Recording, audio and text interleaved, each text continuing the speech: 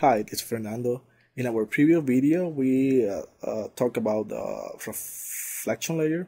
In this video, we are going to talk about refraction layer. So let me show you what we have in my material. I have this material that is the one that I'm going to use to demonstrate the refractions. And I have blue color in my diffuse layer and reflection options, a Fresnel's effect in my reflections. So when I click preview, this is what we have. My intention is to explain the refraction options. So in order to add the refraction options to create glass or translucency material, we have to right click on the material, create layer, and add a refraction layer. As you can see, we have a refraction layer right now, but when I click preview in my material, we're still having the same bluish or glossy material. The reason is because my diffuse layer is blocking my refraction layer. So we need to make this layer transparency or delete the layer or do something in order to see my refraction layer. There are three ways in order to solve this issue.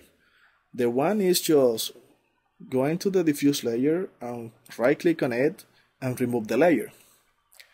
The problem with this one is that if you want to create bump map or if you want to add some more information, create like a displacement, you need UV mapping, and the only way to create UV mapping is through the diffuse layer. So this is not a good idea to delete the diffuse layer.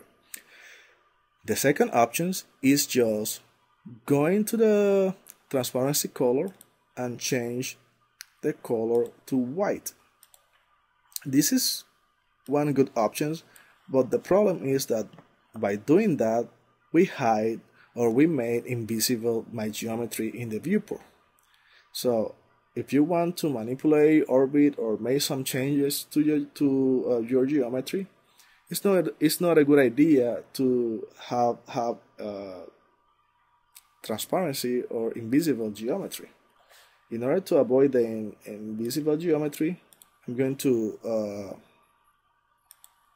change back the color to black, and in my texture mapping for the transparency, I'm going to click there, and I'm going to use a procedural mapping called A color. This A color allows you to select a color for the transparency options. I'm going to select white, and in this way I can have the translucency options or refractions options, and still having my color or my geometry in my viewport. Okay, for now we are going to use that options. If we want to tint or to change the color of the glass, by default we have a clear glass. If we have to change the color of the glass, we could do that in two different ways.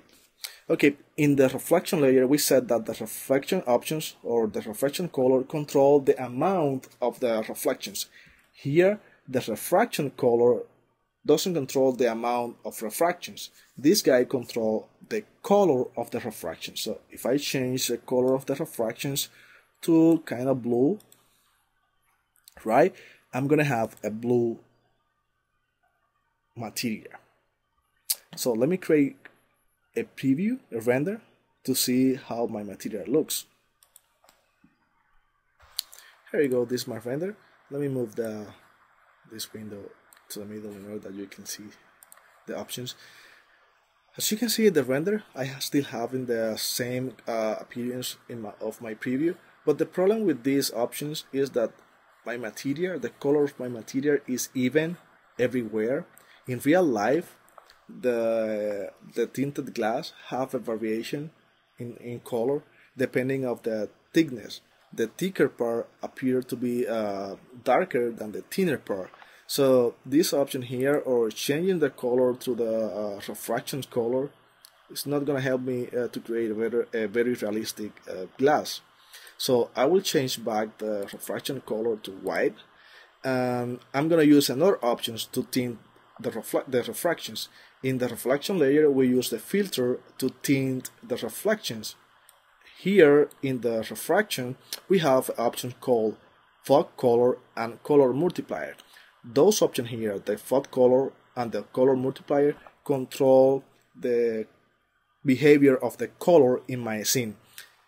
So I recommend you to use a very low saturated color. So try to not use a high saturation in the color here. Try to use like a lighter version of your desired material, and then you can control the amount of the color or the darkness of the color to the color multiplier. So I'm gonna change the color multiplier to 1. I'm gonna make a preview here. Usually the preview appear to be darker.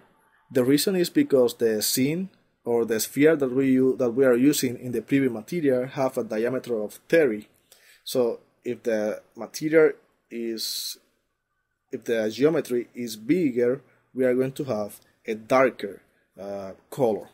If you want to see the real appearance of your scene, try to use 0.03 in your font color, but this is only to see the preview, how it's going to look your material. If your material have a 1, so change back to color multiplier to 1, and this is how the material is going to look if you have a 1 diameter sphere and 1 color multiplier and the color. So as you see here, the color of the sphere should be the same color that you have.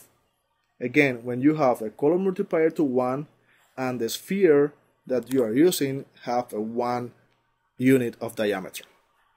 Okay, I'm gonna click render to see what we have right now. Okay, this is what we have. In order to show you the better these options, I need to increase to use a darker color here. So let me use a darker color. Okay, like this one. In order to see my final result, very good. So I'm gonna make another preview here, and I'm gonna make a new render.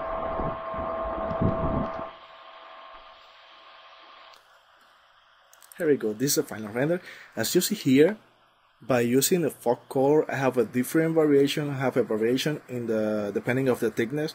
The thicker part is darker than the thinner part, and this is how it looks the glass material, the tinted glass material in the real life. So let me explain what I'm talking about, the different thickness by using these 3 spheres. So I have those 3 spheres with the center sphere have 1 inches, the left have 0.5, the right one have 2 inches. I'm gonna make a render, see what we have. I'm using the same material that the previous one. Here we go. This is the final result. As you can see here, the smaller sphere is lighter than the bigger one. If I want to increase the darkness of the material, I can increase this value, the color multiplier. If I increase the color multiplier, I am making darker the color. If I reduce the color multiplier, I am making lighter. So now I increase the color multiplier to 3, so I should have darker color in my sphere. Here we go. In general, my spheres are darker than the previous render. It's very hard to see because I do not change the font multiplier too much. But again, increase this value, you are making the darker material. So let me explain another options with this scene here, and is the glossiness. So as in the reflections, if you want to add some blurriness to your scene, to your material, you should change the glossiness.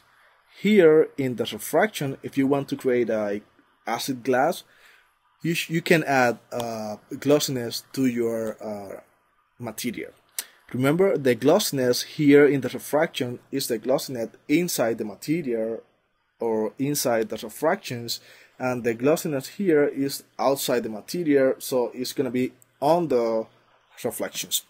So I have this option here. this material here with where I reduce the glossiness to 0.75. Also, the subdivision here control the amount or the quality, the quality of the glossiness. So let me create a render to see what we have. Here we go, this is a render. Okay, I want to share with you some details that I see here. One is the physical property of the glossiness material is that the object closer to the glossiness material appear to be more clear than the object further away from the glossiness material. As you can see, the Y is more clear than the SketchUp word that is here. Let me show you what we have in the scene. So I have this scene here where the SketchUp word is further away from the glass, and the white is very close to the glass. So that's why you see here the white more clear than the other word. So again, you can see the acid option here in my glass. This is because I changed the glossiness value. In overview, the color of the refractions control the color of the material, but the thickness the color is going to be even in all the material. The font color here and the color multiplier control the color of my material as well, but in this way these options are more physical accurately than the color of refractions. The IR value control how much the rays get bended inside the material, and you can find a list of IR value in the internet. So for example, if you want to create a diamond, the index of refractions for diamond is 2.47 something. So that means that you are going to have more ray bending inside the material, so you are going to have more refractivity. So the affect shadows, this guy is very important. If you have a glass in a windows and you have the sun that is hitting the windows and the sun is trying to get inside the room, if you have the affect shadows disabled, you are not going to see the sun coming through the windows. So by default we have the affect shadow, but some old material doesn't have this option enabled by default. In this occasion you could not see the sun coming in through the room. The affect alpha is for post-processing, so you can change the background in the glass in Photoshop if these options is enabled. So I think this is all that I have for you today. See you next time. Bye bye.